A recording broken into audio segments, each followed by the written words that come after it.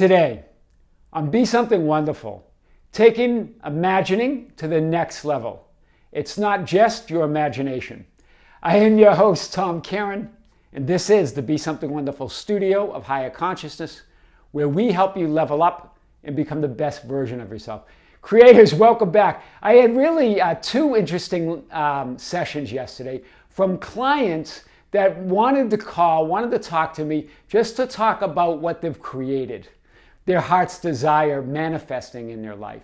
One of them was a woman that felt that the love was lost in her marriage, that they weren't in love with each other anymore, or that they seemed to be in a rut.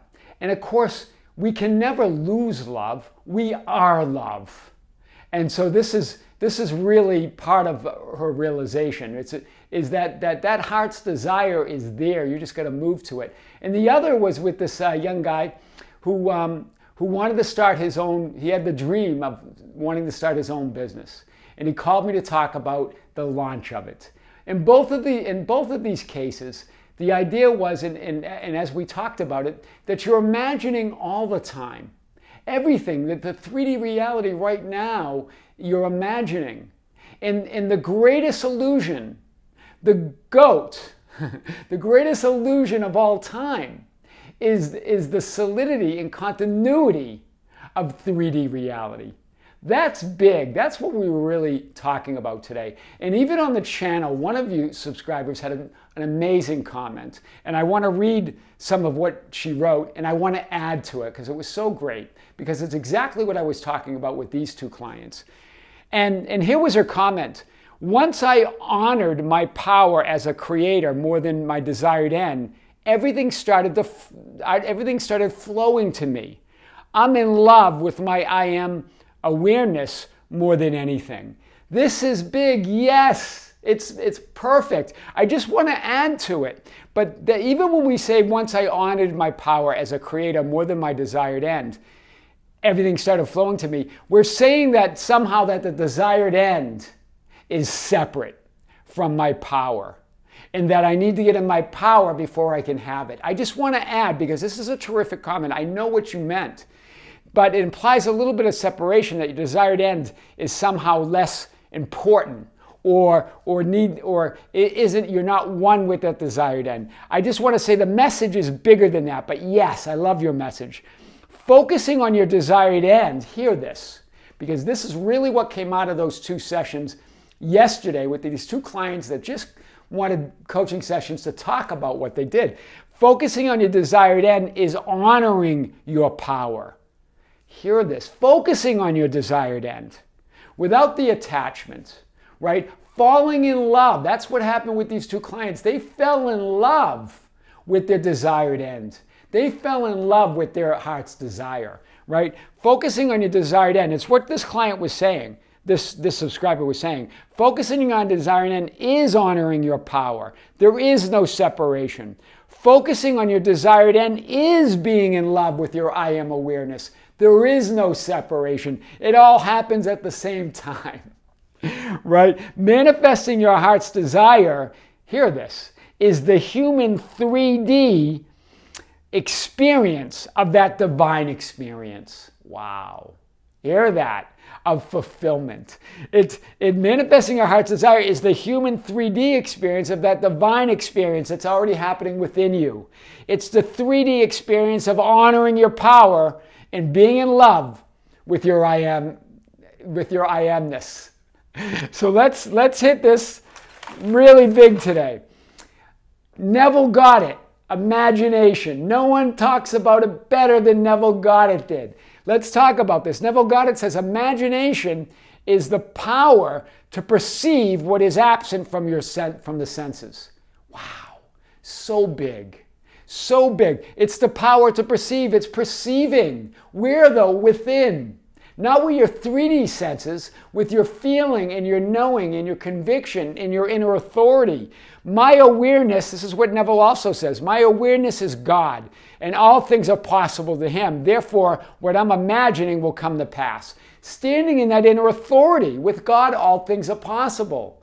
right? With man, with the 3D you, it's impossible. My awareness, that imagination, that I amness, wow. Knowing your desire exists in your imagination, simply expect its fulfillment in your outer world. Neville Goddard. This is what these clients did. They simply expected it.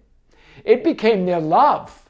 How can you not expect it when you're in love with it to have it and be it, embody it?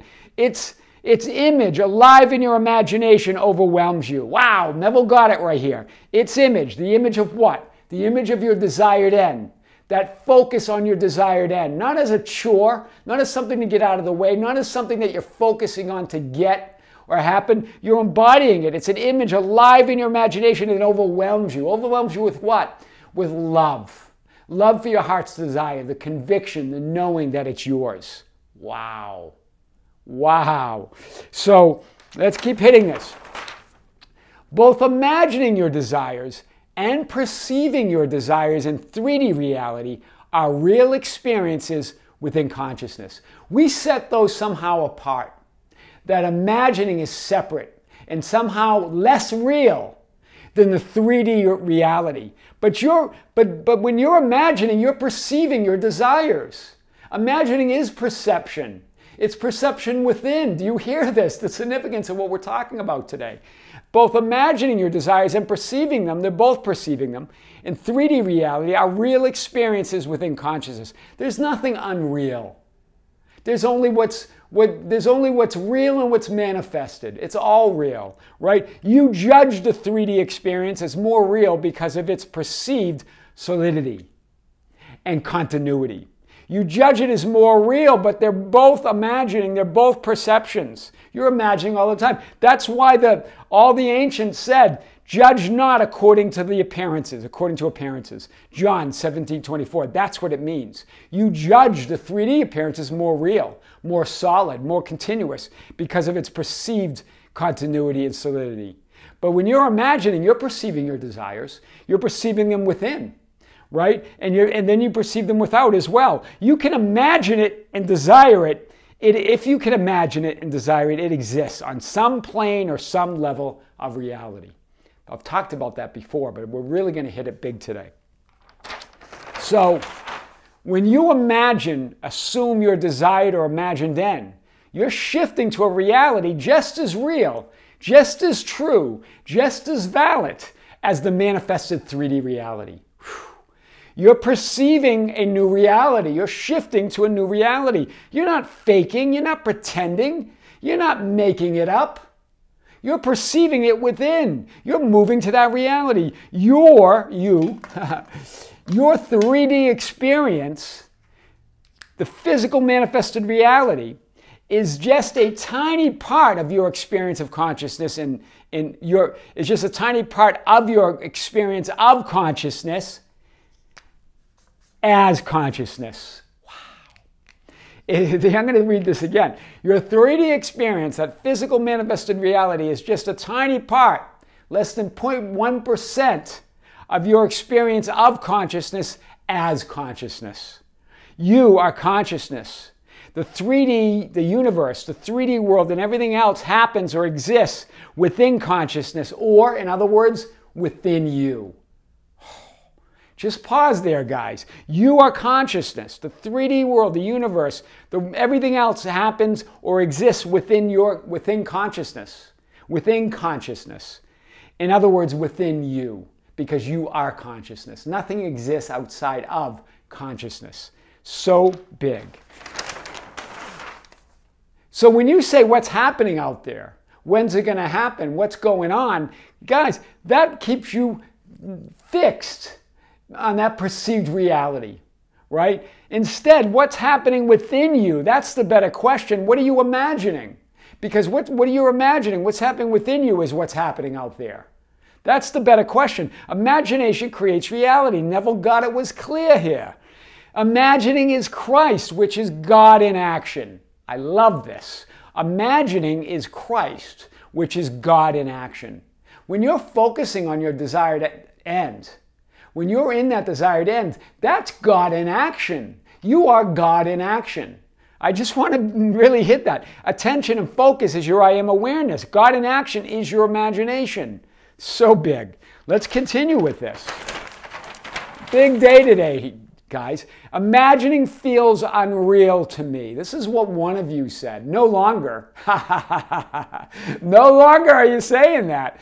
But you are imagining everything you see and perceive right now. Imagining may feel unreal to you. But as I pointed out to these two clients and many others, you're imagining everything you see and perceive right now. It's all perception. And you just think this 3D is more real. This is what you think.